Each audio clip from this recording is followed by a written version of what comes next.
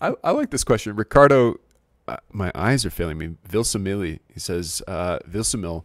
Hi, Charles. I always wondered if IOHK's ever considered offering a certified career path for not only understanding the ecosystem, but also creating a skill set for educating new generations into making dApps.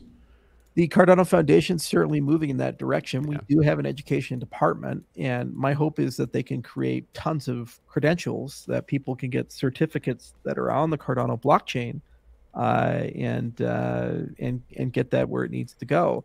So yeah, it's definitely a priority, and we've thought about it for a long time. We did the Plutus Pioneers program, the Prism Pioneers program, the Marlowe Pioneers program, the Oh yeah. Infinite and Haskell classes.